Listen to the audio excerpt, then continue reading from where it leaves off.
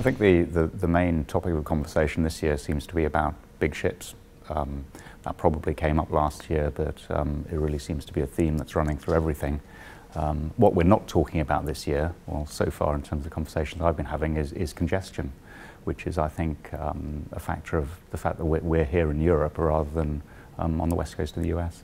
Our big project is our Liverpool2 container terminal, which opens in December of this year, and that'll be really a game changer for the UK logistics and supply chain.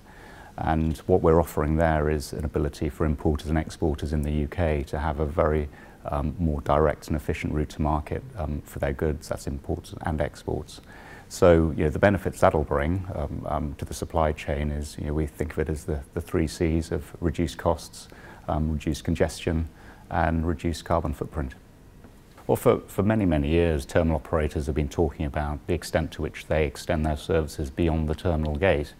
And I think now, with the advent of large ships, with additional pressure from BCOs, beneficial cargo owners, freight forwarders and so on, to get those boxes to and from their origins and destinations, it's even more important that collaboration actually happens.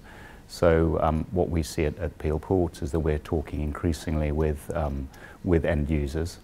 We're understanding what their needs are, and we're taking a very collaborative approach and setting up things like strategic partnerships with certain end users and potentially forwarders to make sure that actually can deliver a more efficient supply chain.